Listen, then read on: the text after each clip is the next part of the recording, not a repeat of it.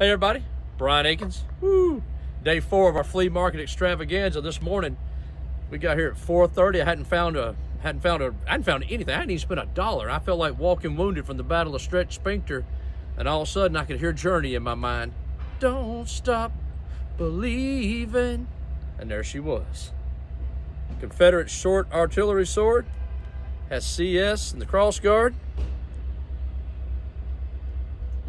Old star up in the pommel.